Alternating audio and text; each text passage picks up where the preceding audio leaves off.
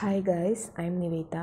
இந்த வீடியோவில் 11th standard physics motion of system of particles அப்படின்ற லெசனில் இருக்கக்கூடிய ஒரு சில எக்ஸ்ட்ரா ப்ராப்ளம்ஸ் தான் பார்க்க போகிறோம். ஸோ இந்த ப்ராப்ளம்ஸ்லாம் பார்க்கும்போது அந்த லெசன் இன்னும் நமக்கு தெளிவாக புரியும்.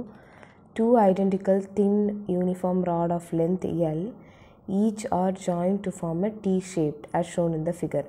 ஸோ 2 யூனிஃபார்ம் ராட் இருக்குது. ஸோ ரெண்டோட லென்த்துமே எல்னு வச்சுக்கிறாங்க. அதை வந்து T ஷேப்பில் கனெக்ட் பண்ணுறாங்க.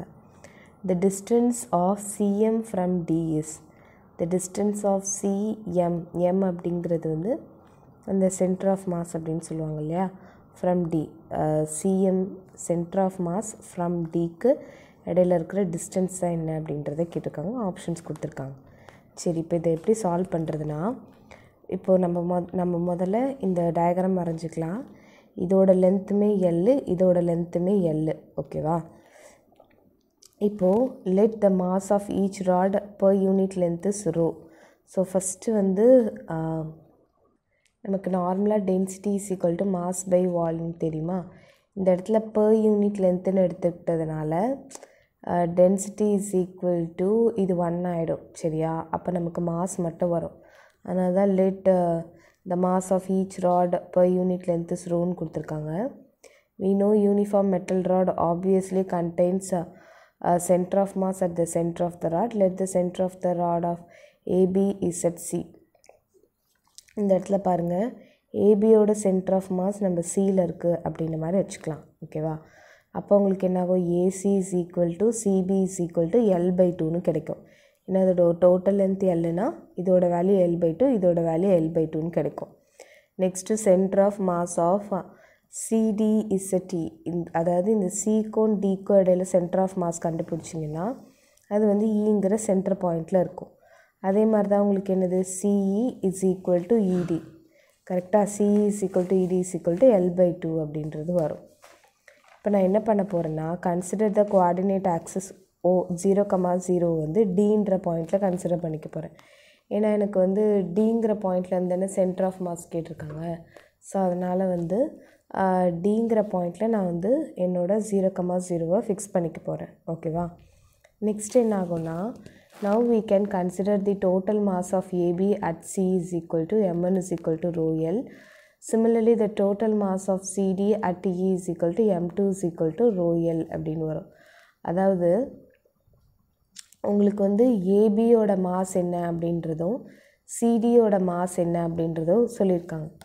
லைக் இவங்க வந்து இது வந்து ஒரு லென்த்து தானே, ஸோ அதனால் வந்து வால்யூம்னு கன்சிடர் பண்ணாமல் ஒரு லென்த்தாகவே கன்சிடர் பண்ணுறாங்க. அதாவது row is equal to M/L இந்த மாதிரி கன்சிடர் பண்ணிக்கிறாங்க. ஸோ அப்படி கன்சிடர் பண்ணும்போது இதோட மாஸை M1ன்னு எடுத்துக்கிறாங்க. M1 equal to rho L. ஏன்னா டென்சிட்டி சேமாக தான் இருக்கும், லென்த்தும் சேமாக தான் இருக்குது.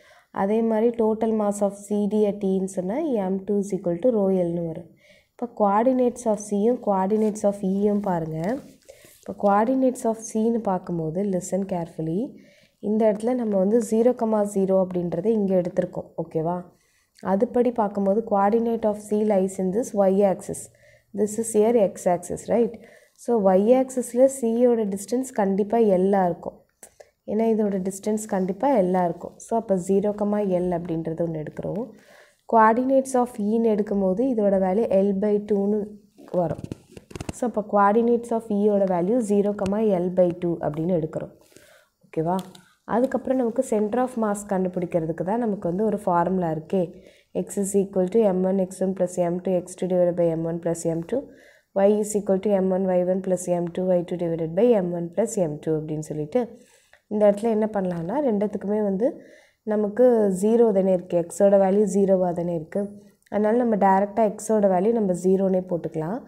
ஒய்யோட வேல்யூ மட்டும் ஃபைண்ட் அவுட் பண்ணணும். ஸோ அப்போ M1ஓட வேல்யூ வந்து ரோ இன்ட்டு எல்லுன்னு வரும். y1ஓட வேல்யூ வந்து உங்களுக்கு இதை வந்து x1/1 எடுக்கிறாங்க. ஓகேவா? அதே மாதிரி இந்த 0,L/2 வந்து x2y2ன்னு எடுக்கிறாங்க. ஸோ அதுபடி பார்க்கும்போது y1ஓட value row L into L plus அதே மாதிரி M2ஓட வேல்யூவும் உங்களுக்கு என்னது ரோ எல் தான். So rho L into y2ஓட value வந்துட்டு L/2ன்னு வருது. Divided by M1 plus M2னா row L plus rho எல்னு வரும். சரியா? ஸோ நெக்ஸ்ட் என்ன ஆகும் அப்படின்னு பார்த்தீங்கன்னா, இந்த இடத்துல நம்ம எப்படி எழுதுவோம்? Row L square plus rho L square by 2 divided by 2 into row L அப்படின்னு வரும். ஓகே, இது அடுத்த ஸ்டெப்பில் 2 இந்த சைடு போயிடுச்சுன்னா 2L, அதாவது 2 into row L square plus rho L square divided by 2 into 1/2 row எல்னு வரும். அண்டர்ஸ்டுட்? நான் ரெசிப்ரோகேட்டாக எழுதும் போது எனக்கு இந்த மாதிரி வந்திருக்கும். அடுத்தது என்னாகும்? இது ரெண்டத்தையும் ஆட் பண்ணிங்க அப்படின்னா 3 row L square divided by 2 into, அதாவது இதுக்கு பதிலாக நான் 2 2s ஆல் 4னே போட்டுக்கலாம். 4 இன்ட்டு ரோ எல்னு வரும். ஸோ ஒரு ரோ கேன்சல் ஆகிடும், ஒரு எல் கேன்சல் ஆகிடும். இப்போ எனக்கு 3L/4னு மட்டும் கிடைக்கும். So 3L/4. அப்போ எனக்கு சென்டர் ஆஃப் மாஸ் என்ன இருக்குன்னா 0,3L/4. ஏன்னா it's not lies in x axis, no, it lies in y axis. That's why it's 0,3L/4. அப்போ நீங்கள் டிஏ வந்து சென்டராக வச்சுக்கிட்டதுனால அந்த சென்டர் ஆஃப் மாஸ் வந்து உங்களுக்கு டிஸ்டன்ஸ் என்னவாக இருக்கும்னா 3L/4 டிஸ்டன்ஸில் இருக்கும். That is what they are asking. டியிலேருந்து centre of mass எங்கே இருக்கும்னு தான் கேட்குறாங்க. ஓகே, தேங்க்யூ ஃபார் வாட்சிங்.